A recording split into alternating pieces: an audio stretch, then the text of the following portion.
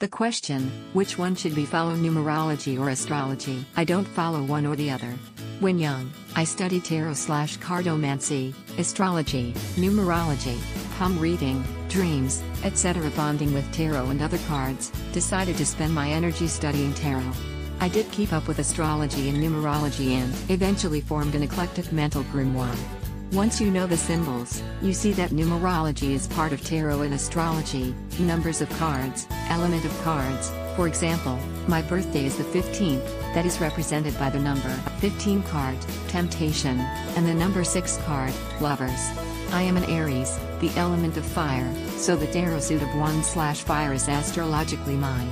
As you study all branches of the arcana, you will see how everything dovetails and becomes one. Wishing you the best on your path. Check the link in the description below if you want more information with your own data.